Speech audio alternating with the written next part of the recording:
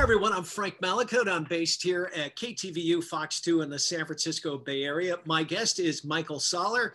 He is the Deputy Insurance Commissioner of Northern California. Michael, good to have you with us. Frank, thanks for having me on. Well, we're talking about fires. There are currently 10 major fires right here in Northern California right now. The Dixie, the Monument, and the Caldor Fire outside of Lake Tahoe are the biggies. They burned over 1 million acres. And insurance premiums are already through the roof after over 4 million acres burned last year. And I've talked to some homeowners up in the Myers area outside of South Lake Tahoe, and they're concerned. They're concerned about the fire and their homes, but after the fire is out, they are concerned of whether or not they can afford the insurance on their home. What can you say to these people to comfort them? Well, I think this is absolutely an issue we're seeing not just in Myers, not just in the areas around these fires. We're seeing it across the state. And it's driven by these massive wildfires that we've had in the past couple of years. This is really a problem years in the making, and it goes back, even to 2015 when we started seeing some of these big fires, and then of course 2017 and 18 when these huge, the biggest losses of life and property in the state's history. So the first thing is to recognize this is a problem, and it's a problem particularly for people who are living in these areas that there is this wildfire risk. And the thing I'd say first of all is that this is not a problem you caused. This is not a problem people caused, but a lot of people now are caught up in it. And Insurance Commissioner Ricardo Lara, took office in 2019. One of the first things he did was went around the state and went to 36 different counties. And so heard directly from people about these problems, including in El Dorado County, where we had hundreds of people come out to a meeting there. And, so we're taking some actions, but the first thing to say is that competition is critical here. Keeping competition and restoring competition to areas, because if you live in parts of the Bay Area, probably right where you are there in downtown Oakland, you have insurance companies competing for your business. You have your choice, and nobody likes to shop for insurance, but if you have to and your rates go up, you have another company who's probably going to compete for them on price. But in other areas of the state, you can't even get an insurance company to return your call. And that's a problem, because we're seeing more and more people being forced to go to what's known as the FAIR plan, which is California's insurer of last resort. That's more expensive coverage and it's more limited. And so it's I think first thing is it's an undeniable problem, and it's something that we've got to work together on. A little insurance 101A, a homeowner's policy, does that cover fire, or are we at a point now in California where you not only need homeowners, but in addition to a fire policy? It's a great question, right? There is no such thing as a wildfire policy. That's the first thing. There's a, we typically talk about a homeowner's policy, a comprehensive homeowner's policy sometimes, or a fire-only policy might be another option. And I'll give you an example. A comprehensive policy will cover you for not only fire, and that includes wildfire, but it'll also cover you for things like liability or theft. Liability if somebody gets hurt on your property, or theft, or water damage. A fire-only policy, on the other hand, will only cover you for fire. So it doesn't cover those other perils, we call them. But and the reason why this is important is because many people in California, in areas like Tahoe, are having to go to the California FAIR plan. That is a policy. It's backed by its premiums and the insurance companies, not by taxpayers, but it's there if you can't get insurance anywhere else. But it is limited coverage. It only covers fire and a couple of other things. It doesn't cover liability. And so homeowners, one of the things that the commissioner heard is homeowners are incredibly frustrated. They are non-renewed by their insurance company. And they have to go to the FAIR plan, but they have to buy another policy to make up for that coverage that they lost for liability, for theft, for water damage. And that comes at an additional cost. And so the commissioner's taken a couple of actions to address that as well. Tell us what California is doing, not only to make these policies, competitive but cheaper, but also give some of the homeowners out there that have suffered great loss or are in those fire zone areas that just say enough already. It's almost more than my mortgage payment. No, that's exactly right. And in fact, that's a story we've heard of real estate deals falling through because it turned out the insurance quote was higher than they expected. And that hurts not only consumers, it hurts home buyers, it hurts local governments who count on home sales for revenue to support emergency services. So absolutely, it's critical to keep insurance companies writing policies for people. And so a couple of actions that the commissioner has taken here just in recent years. I mentioned the FAIR Plan. So the FAIR Plan it really needs to modernize. And so the commissioner actually 2 years ago almost ordered the FAIR Plan to offer a more comprehensive policy to replace that policy that someone might have lost.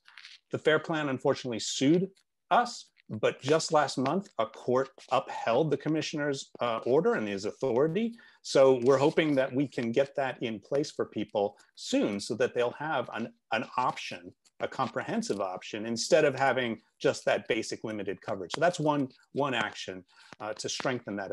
Another action is really just to make sure that we're improving the claims payments, making it easier for people who have had a loss and who, so they don't have to go through all this red tape, filling out every single item in an inventory. No longer do you have to do that if you've suffered a total loss. We've also extended some of the timelines and extended, the benefits. And that includes if you've been evacuated from your home. If you've been evacuated, you may have coverage. And that's an important thing.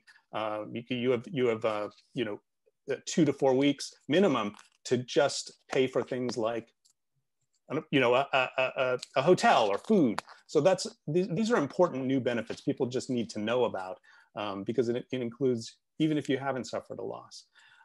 And then finally, another big action that the commissioner has taken is we're really working both with insurance companies and then with our local leaders to increase the preparation you do before a fire, because there's so much people can do to mitigate, to prepare, to we call it home hardening and community hardening. We think about, making your house survive a fire, and that not only helps, that's gonna protect your house, but it's also gonna help the firefighters when they come through to try to protect your house. I just heard of one of the incident commanders on the Caldor fire saying, they come through and one of the first things they do is they look at houses and they say, is there, can we do something here? Can we ladder up fuels? Can we pull, wood piles away from houses? Because that's going to protect houses. So if you've done that work in advance, that should count towards your insurance. You should be getting an incentive from your insurance company, to help you reduce those costs. So all of these actions taken together,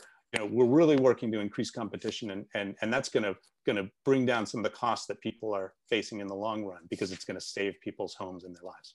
Are we at a point now, and I think we are, especially here in California, Oregon, and Washington too, where there's just these forests that haven't burned for hundreds of years, where we need to do all that fire protect, mitigate, get out defensible space, get the wood pile away, get flammable liquids out of the way, clean under your decks, all that sort of thing.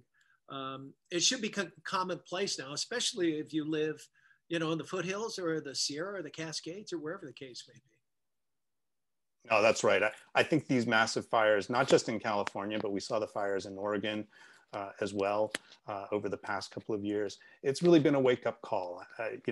Climate change the impacts are undeniable, and really the focus is, we continue to work to reduce emissions, but the focus also has to be, how do we reduce the harm? How do we prepare better? And that's something where we have local communities doing that. We have individuals spending thousands of dollars out of their pocket to trim trees, to put up put ember-resistant grates on their eaves. There's a lot of things that people can do, but we need the insurance companies to be part of this solution. We need them not just to be walking away from their longtime consumers, as they have been, but actually to help incentivize and invest in these communities. And we've seen, we have a number of companies now who offer premium discounts to people who do some of these actions. We want to see that number grow. It's got to go, it's got to continue to go up, because that sends the message to homeowners, there's something we can do. there's something that, and we can get money back in our pocket for that. So that's a key priority. So I hope when we talk again, we're going to be able to continue to report on progress there, because there is a way forward, but it's going to take, you know, efforts by government, by individuals, and by the insurance industry. Well, the car insurance companies have been doing it for years, right? If you're a good driver, your premium goes down if you're not calling them every other week, right? That's exactly right. We have a good driver discount. Why couldn't we have a good driver discount for homes? That really helps people. I mean, that is the reality of this. It's going to help our homeowners. It's going to help our communities. It's going to help our first responders. And so I think we're starting to see some eyes opening in the insurance industry that to be part of that solution as well. And Michael, you touched on it a bit, but you wanted to bring in what can we do, or what are you folks doing, I guess is a better way to put it, for fire survivors, people in paradise out of the Camp Fire and some of the awful fires that have been in California in the last 5 years. Absolutely. Well, I mentioned a couple of things in terms of, you know, there have been some changes in the law, and Commissioner Lara has sponsored and worked with the legislature to make some changes to really address some of the problems we saw after the Camp Fire, and after the Tubbs Fire and after the Southern California fires, where people really had a hard time with their insurance company. So we've made a number of changes there to benefit people. I think rather than going through all of them, because it can get very confusing, the important thing is that the Department of Insurance, you know, I'm talking to you from home, but the Department of Insurance, whenever there's a local assistance center opening in a community, we have staff there, and you can actually go in and meet with us in person, and we can help you walk through that claim, find out what benefits you're entitled to. You know, and if there's a problem with your insurance company, we can help you open that case. And by doing that, we have gotten hundreds of millions of dollars in extra benefits back to people that they wouldn't have gotten otherwise from recent fires. And so that's the first thing to know. You're not alone. Department of Insurance is here. And if you can't come and meet with us in person, call us. We have an 800 number, 800-927-4357, staffed Monday to Friday. You can even chat with us on our website. So same way you would with a phone company, you know. So it's the idea is to try to meet people where they are and really help them out when they're going through this. And so again, just urge people to you know, look at their benefits and then to contact us if they have questions. And this goes for people if they've had a loss to their home or if they've been evacuated, because they may have these living expenses benefits in their policy, and they may not know about that. All right. Well, you answered my last question, was how to get in touch, and you certainly did that. Michael Soller, he is the Deputy Insurance Commissioner for Northern California. Michael, thank you for taking some time. I know you're busy, and let's just hope these fires can get put out in a big hurry. Absolutely. Well, that's the key. We're rooting for our first responders out there, getting these fires under control, and then we'll be there to help people rebuild and recover in the aftermath. All right, Michael. Thanks again. I'm Frank Mallicoat here at KTVU. Have a great day, everybody.